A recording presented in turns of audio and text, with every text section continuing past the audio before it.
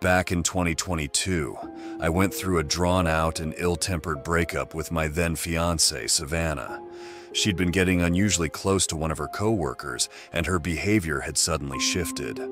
I accidentally overheard one of her phone calls, revealing that the two of them were, in fact, having an affair. I confronted her about it, and she didn't bother to hide it anymore.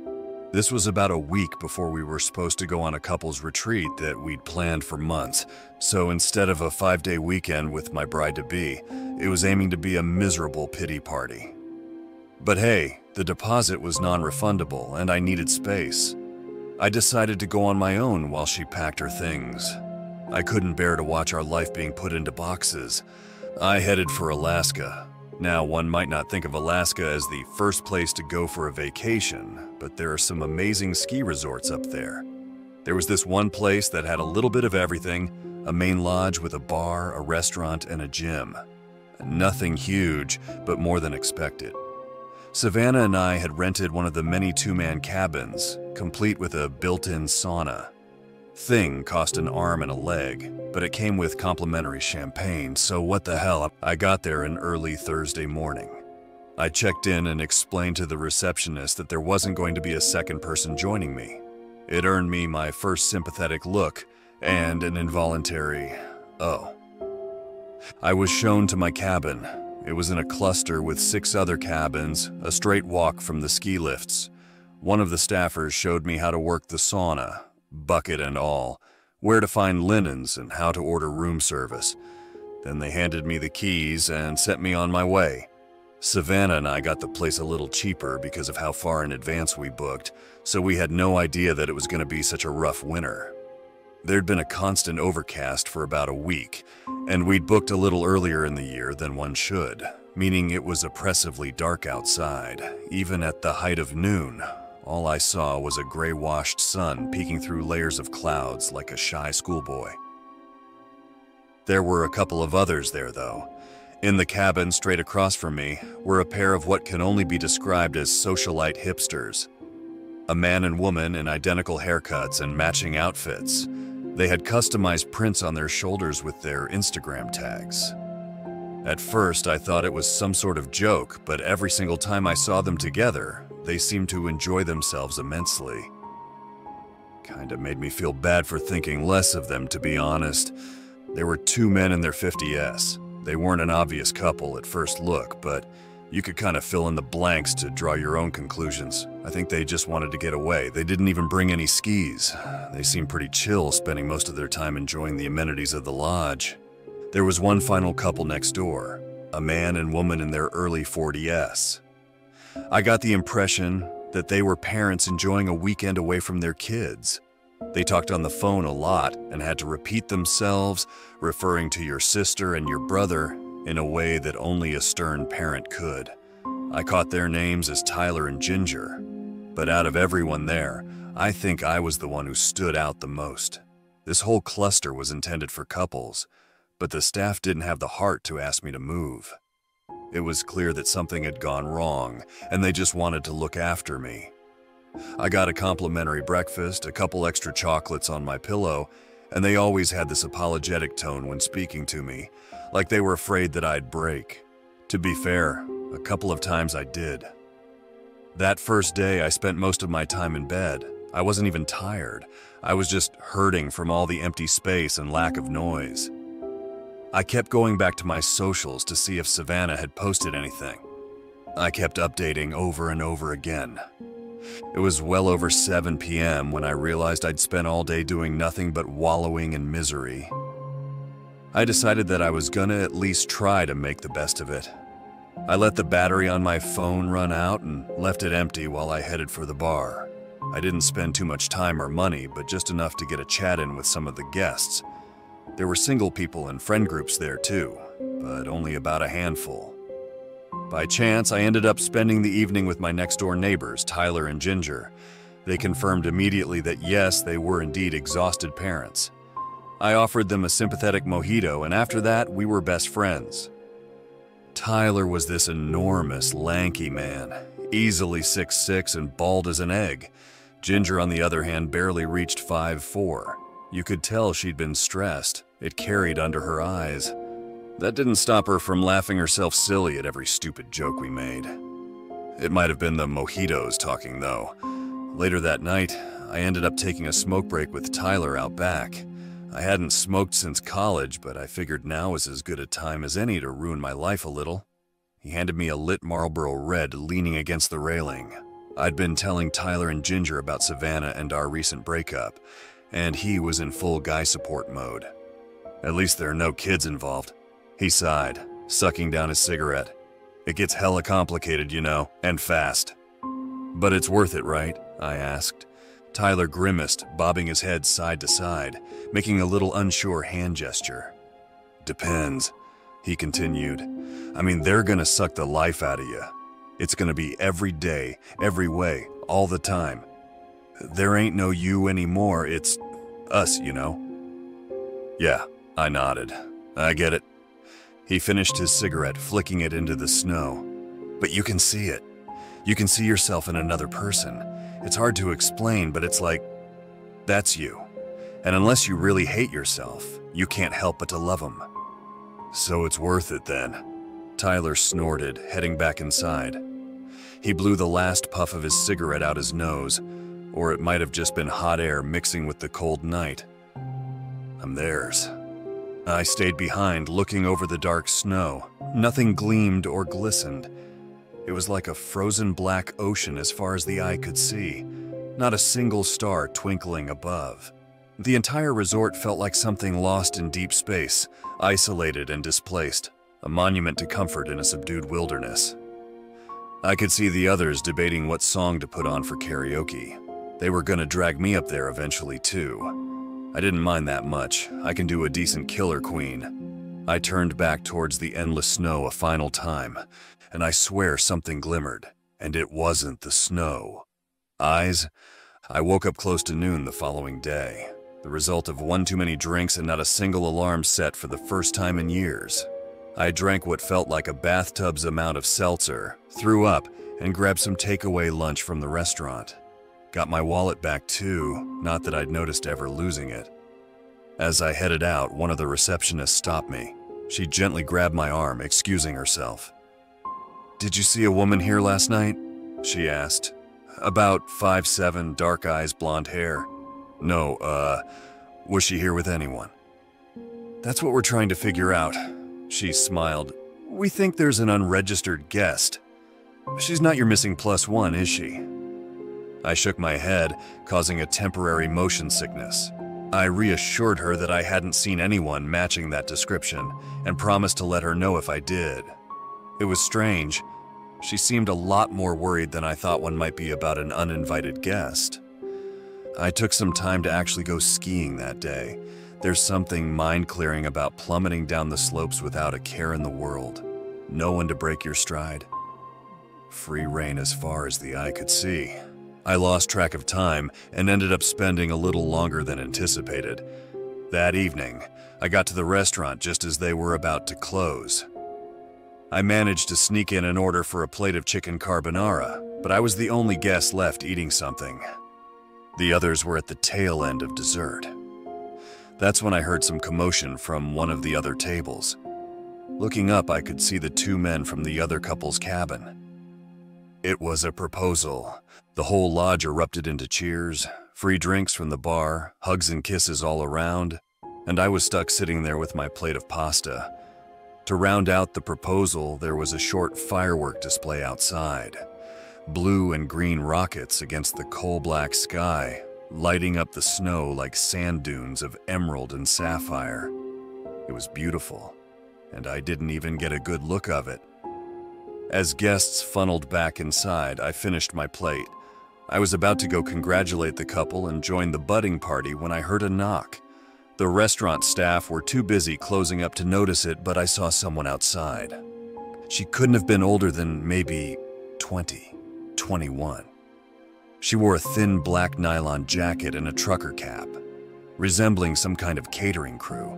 She gave me a little hand wave, pointing to the door. "You mind letting me in?" "Sure, yeah." Strange. The glass door was already unlocked. I thought she might have been locked out. "Thanks," she smiled. Must have pulled at it the wrong way, sorry. She pushed past me, but turned with a smile as she did. Her eyes weren't just a dark brown, that they were almost black. You should join us, she smiled. It's gonna be fun. She disappeared into the bar crowd. Her smile faded behind a blonde ponytail the second she thought I wasn't watching. It took me a moment to realize she matched the description of the woman the receptionist had been asking me about. I tried getting a hold of a staffer, but they were running about like headless chickens. After a short but valiant effort, I decided to celebrate with the others. After all, it was Friday night, and I needed a reason to drink, or a better reason at least. Things got a bit hazy around midnight. The newly betrothed were off in a corner, sharing a bottle of red. Tyler was trying his best to keep Ginger from a fifth cocktail. The hipster couple had retired early, choosing to spend the remainder of the night in their cabin. Other guests filtered out one by one, leaving a handful of people behind. As I stumbled back to my cabin for the night, intent on spending some time in the sauna, I noticed this strange blonde woman in the distance. She was standing outside the hipster's cabin, knocking on their door. She looked back at me with an expressionless face, her dark eyes looking like holes in the head. I could tell something was off about her. I always could, but I didn't know exactly what. I spent the night in the sauna, not by choice, but happenstance. I didn't even start it. I just put my head down on a towel and blacked out. By morning, I was more hangover than man. It was also the only time the sun decided to peek out, if only to tease my retinas. I spent some time getting ready, munching on a couple of protein bars and chugging a bottle of orange juice I'd nicked from the open bar. Just past lunch, I was the only one on my feet. I didn't spot any other guests from the cluster, and all the cabins were closed. No sign of the strange blonde woman either. Maybe that was for the best. But the more I wandered about, the more I noticed something was off. The ski lift wasn't working, and most of the main lodge was locked. All the lights were off, both inside and out. The restaurant's curtains were drawn, as well as at the bar and the reception. The gym was locked with a closed sign out front. I tried knocking, but no one opened. I tried the main lodge and the other cabins, nothing. I looked all over the resort, but it was all empty. The parking lot, the maintenance shed, changing rooms, everything was either locked up tight or empty. Something must have happened. One of the side entrances leading to the restaurant kitchen was not just locked, but chained up. Going back to my cabin, I checked my phone, only to remember that I'd let the battery drain. There was no power to charge it. The temperature was also going down, fast. It didn't take long before I had to bundle up with a jacket, even indoors. By the time I realized I'd run out of options, the sun was already setting. I sat on my bed with my legs huddled up against my chest, looking out the window. The snow had stopped glistening as the sun had, once again, wrapped itself with a cloud cover. That's when I realized what bothered me about that strange woman the other night. There was no vapor coming from her breath, no hot mixing with cold. It was as if she hadn't breathed at all. By nightfall, I could see movement in the distance, doors opening, lights turning on. There was laughter coming from the main lodge, a few remaining fireworks from the other night flaring up into the night sky. Someone had cranked up the music in the bar a little too loud. Heat was coming back and power was restored. I fumbled for my phone, plugging in the charger. As I did, I spotted one of my neighbors through the window, one of the two older betrothed men. He looked ecstatic, skipping through the snow like a child. He lost his glasses as he haphazardly threw snow into the air, leaving an arc of snowflakes slowly tumbling back to the ground. I walked up to the window ready to call on him. I wondered where his fiancée was, but I only had to wonder for a moment. His fiancée was dragging the headless corpse of the hipster woman behind him, colorful jacket and all. I crouched down, covering my mouth with my hands. I didn't want a scream to slip out. I could hear my chest pounding in my heart, making me twitch with every beat. I felt my cheeks flush as my tongue went dry. They dragged the body through the snow, their hands and faces covered in red. There was a long trail of blackened blood reaching all the way from the hipster cabin to the middle of the field. The two betrothed kissed, laughed, howled, and cheered. They waved at someone off in the distance, screaming with joy, and there was no vapor coming from either of them. No hot air mixing with cold. They were cold as ice, and just as pale. I saw it all from my bedroom window. Cleaners hanging bloodied linens out the windows like war banners. A woman throwing torn body parts off the roof of the main lodge. A gang of 4 restaurant workers set fire to the maintenance shed, dancing around it like shrieking primates. The receptionist who talked to me earlier was wandering in a circle out near the back entrance. She had knives stuck through her arms and throat, but was moving around like it was nothing. Her back straight and her movements precise, predatory. There was a glow in her eyes, a reflection of the raging arson. The pity I'd once seen in them were long gone. I frantically dialed emergency services. As soon as the call connected, my mind went into a lockdown. I couldn't decide whether to scream or whisper, so I ended up doing this strange wheezing. I had to repeat what I said 3 times to even identify myself. I have no idea what I even stuttered after that, but I managed to give them an address. I think I got the point across. People were dead and things were on fire. There was a knock on the door. My immediate reaction was to toss my phone halfway across the floor. I never hung up, I think. I figured whoever was outside might have heard the noise and came to investigate. "Would you mind letting me in?" The same voice as the other night. The blonde woman who I'd opened the door for at the restaurant. This time I didn't move. I didn't answer.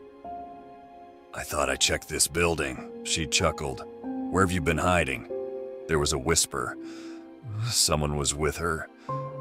Then, a giggle. "You slept in the sauna. No wonder we didn't see you." I looked for something to defend myself with. There was a fireplace, but it was only decorative. There wasn't even a fire poker. I grabbed my empty bottle of complimentary champagne. It was heavy enough to cause some damage, but as I looked at that closed door, all the fight ran out of me. There were so many of them out there. I counted 9 in total, surrounding the building. Dark shadows pressing up against the window, none of which were fogging up the glass. Not a single breath, not one. "It'll be quick." Her voice was muffled, but only barely. It would be so easy for them to break through. It was just glass, and yet none of them did. "Open the door." Of course I didn't. I grasped the bottle tighter, hoping against hope for them to just leave. Instead, there was another knock, a slap on the windows. A few familiar faces with an unfamiliar glow in their eyes, looking my way. "I heard you went through a rough breakup," she sighed. "We're a community. There's no loneliness on this side of the door." Something in me snapped. It was one thing to hear someone talking, but now they were talking to me specifically. Those words were meant for me, no one else. There was no way to trick myself into believing this wasn't happening.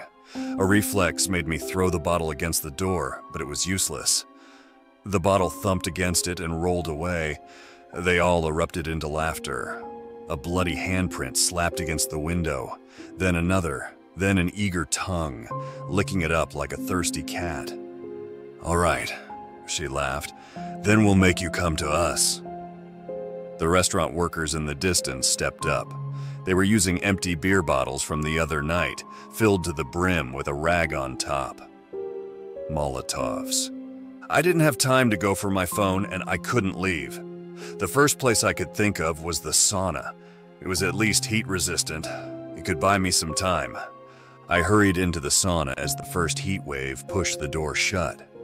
Bottles were being thrown through the windows, shattering against the bedroom floor. They cheered, singing a scream rendition of London Bridge at the top of their lungs, blood-curdling falsettos. 6 bottles, one by one, added to an inferno. The smoke was already billowing into the sauna, staining my lungs. There was no option left. I had to get out. I'd die if I didn't. I dipped my sauna towel in a bucket of water and wrapped it around my head.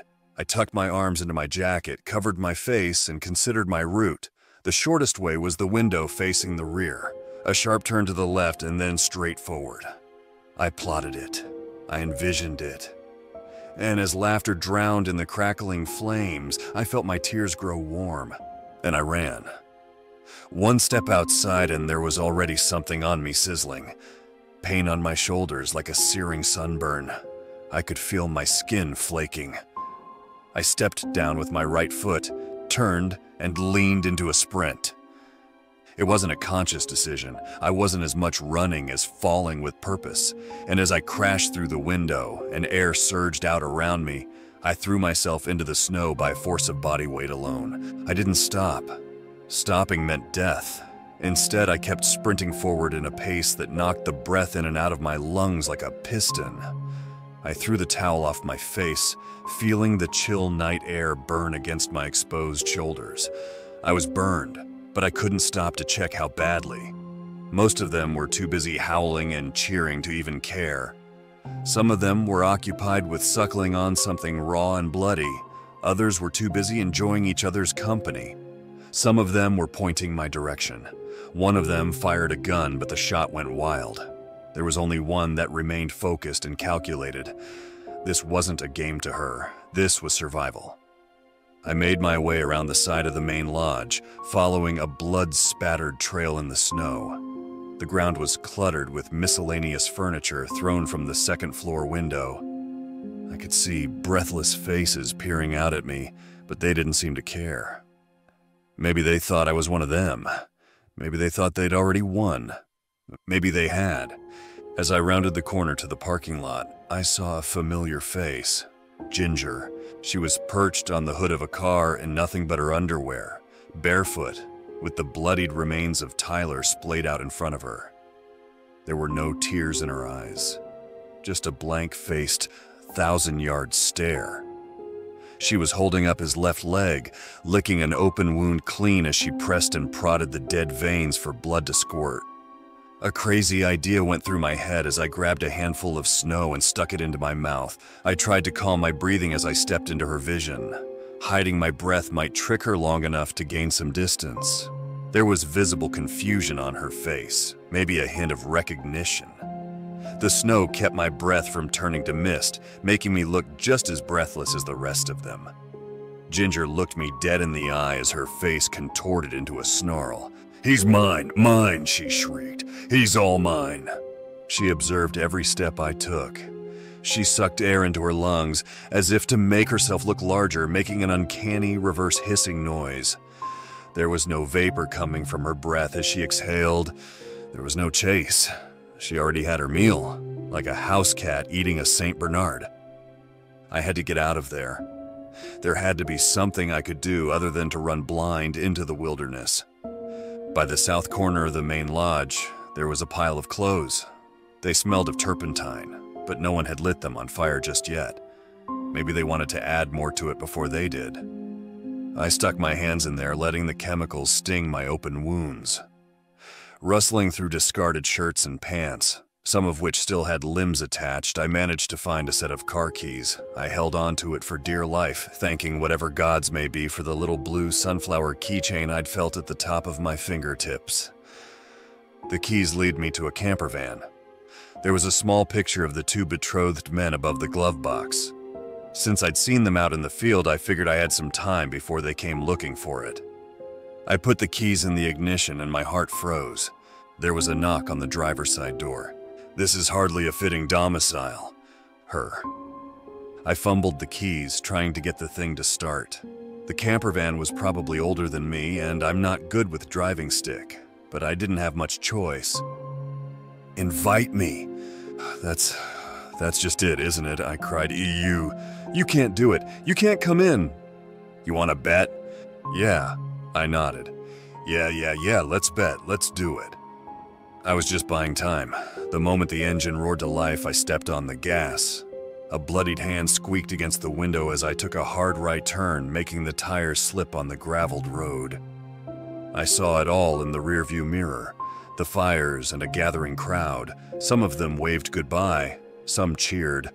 All of them rejoiced, together, breathless. By the time I got to a nearby town, fire trucks had already passed me by. Once I talked to the police, they seemed to already know the story. To them, there'd been reports of arson, Several casualties, about 8 in total. They had people on site investigating, but the people I'd seen out there celebrating a massacre, they were never reported as victims or suspects. In fact, they were seemingly just innocent bystanders. I've kept my eye on this for years.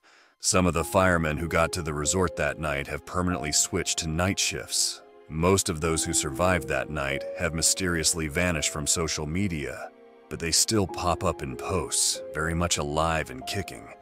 I've seen people who look suspiciously similar to Ginger and the 2 betrothed men. They didn't fake their deaths or disappear. They just made themselves socially invisible, slipped into the background. All deaths were easily explained. Arson. All they found were burned bodies, and the fire marshal in charge seemed less than eager to delve deeper into the causes. Most of the eyewitness accounts were taken on face value. Strange how the fire marshal first changed to a night shift, then fell off the radar completely. It was arson. End of story. No need to look closer. And my 911 call. No one ever heard about it. No wonder they didn't bother to hide it all from me. I was never a threat. They'd already done what they came for. That one woman, the one who didn't breathe, was the source of it all. And to the best of my knowledge, she is still out there. And she is not alone anymore.